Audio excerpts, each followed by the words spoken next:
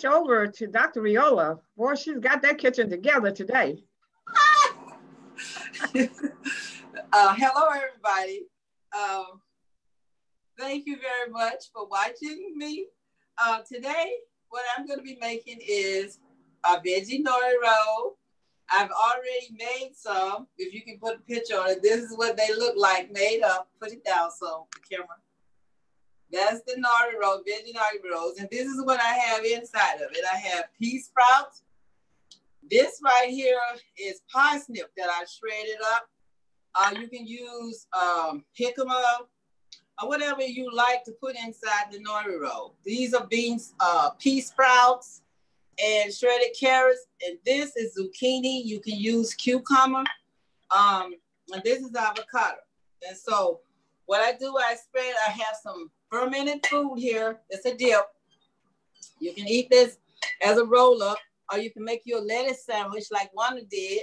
Take 2 pieces of romaine and put some seed cheese in between it and make you a sandwich and eat it, and it tastes really good. So this is the seed cheese that I made. And so I just use this and I spread a little on the nori roll in this, almost in the center, but just leave a place on the end to roll it up.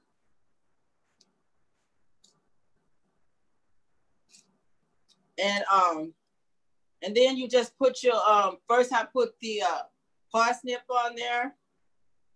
Just spread it all over. Put as much as you like on there. Put a little bit more seed cheese. I like seed cheese. It's a fermented food, so it's really good for you. So I put a little more of that. And then I'm gonna put the carrots on top of that.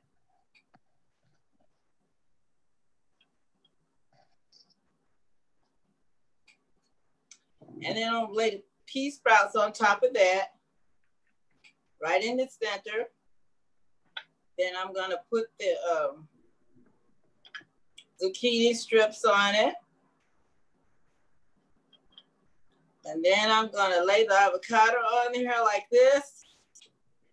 Just line it up.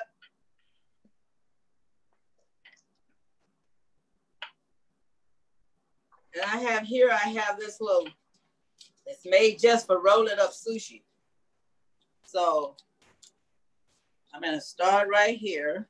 I'm gonna put a little seed cheese on here so it'll stick. You take it like this,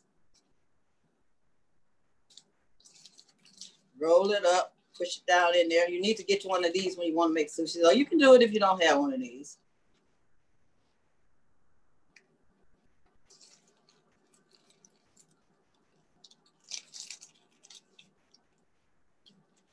Then you just squeeze it.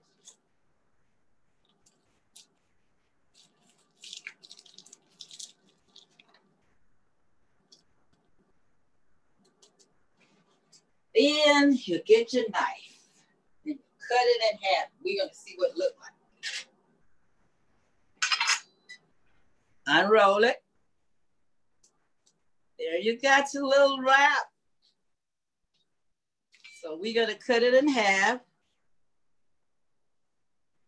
Like I did those over there. And voila. Wow. The nori roll. Okay. Now next I have for fermented food is, I don't know if you ever had this, but it's really good. It's 3 onion sauerkraut. Then we have the just regular cabbage sauerkraut.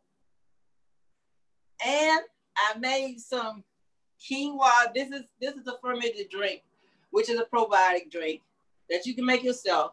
And it's made with quinoa. And quinoa, it's a quinoa rejuvenac, and it contains protein, B vitamins. It has vitamin C, E, and K, and it's a cheap probiotic that you can make yourself, and you can add it to your smoothies, or you can drink it plain. And I like it because it looks like milk. And so I'm going to strain this into here because Oh, let me show you something. Don't follow me. This is what they look like when you sprout them. You soak them for a couple of hours, and then you tilt the jar and you sprout them overnight.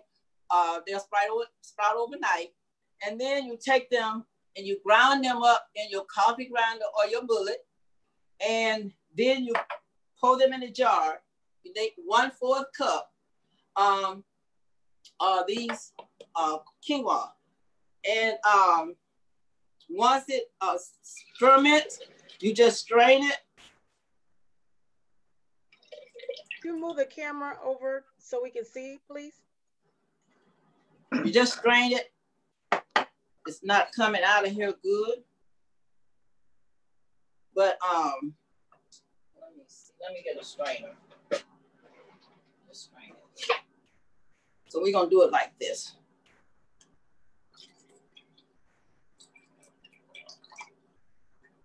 You gotta turn your camera back on, Dr. Reola. It went out.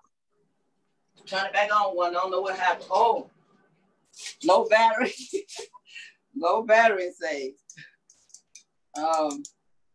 Close low battery one. Can't touch it right now.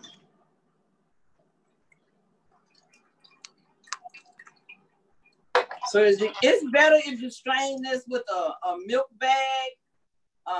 They sell those in the store. And so you just put it in the milk bag if you know how to make almond milk. And you just strain it in the milk bag and squeeze it out. And it comes out easier that way. Because right now, but this is what it looked like. I just wanted you to know what it looked like. It looks like milk.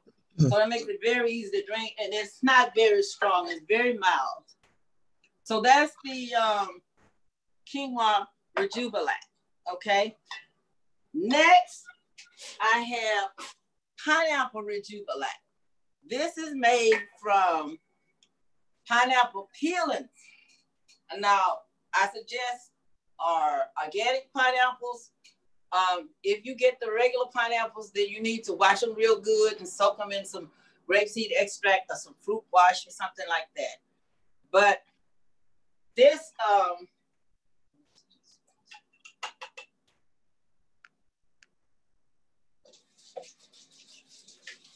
this is strained.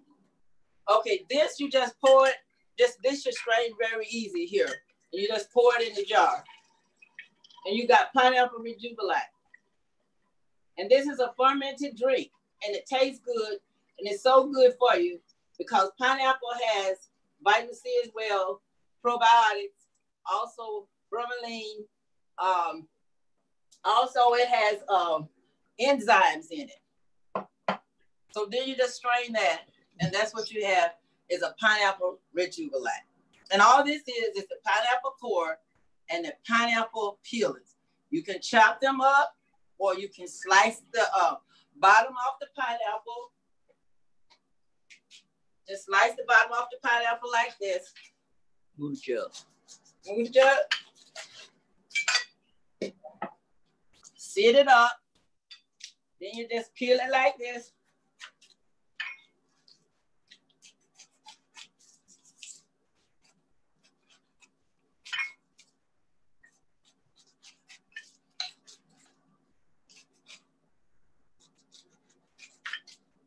Then you take the little edges off.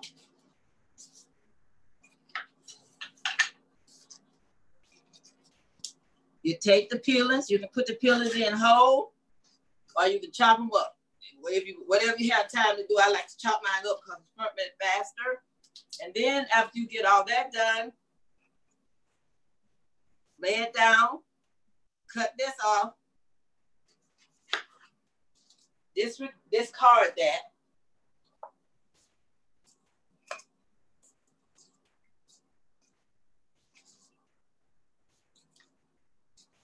So this, you take this, you can cut it up in little squares, put it in the jar, fill it up with water.